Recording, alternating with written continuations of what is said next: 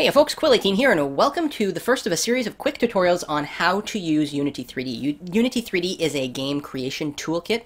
It incorporates a variety of things, including programming language type stuff, but also a full editor for your 3D scene, your 3D world, lots of physics, sound, everything you need to make up, well, frankly, a full AAA title, like really high-end 3D or even a 2D application. This tutorial is not meant to teach you the basics of programming. It's meant to teach you how to use Unity 3D. So if you don't know anything about programming whatsoever, this is not entirely going to be the ideal. And in which case, what you want to do is you want to look up sort of your basic beginner websites for how to program in either in JavaScript or C#, or even there's a great one in Python, which is a fantastic and easy to use programming language. That's kind of where you're going to want to start. This is for people who already know a little bit about programming but want to know how to implement that or how to use that inside of Unity. So when you first start the program, you are going to get the opportunity to start a new project, which we are going to call the Unity Tutorial Project, if I can select this correctly. Unity Tutorial Project. You also get the opportunity to import a variety of packages that will do a few things for you. I've got a few more in here than you will probably have on your first run of the software, just because I've picked up a few things from the Unity store for free. We're going to ignore this for now. There's plenty of useful stuff in here that you can use. But we're going to skip it, and we're just going to look at creating, or what's involved in creating some of the very basic stuff. So we're going to create this new project, and then it should open a window, which I'll have to resize. If you'll give me just one moment to do that really quickly. Let's do something like this, and like that.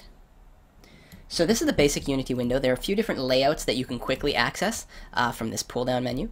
2x3, the tall layout, the wide layout, and of course you can pull off these various panels. They're all tearaway panels pretty easily. So let me yeah, just put that back over there.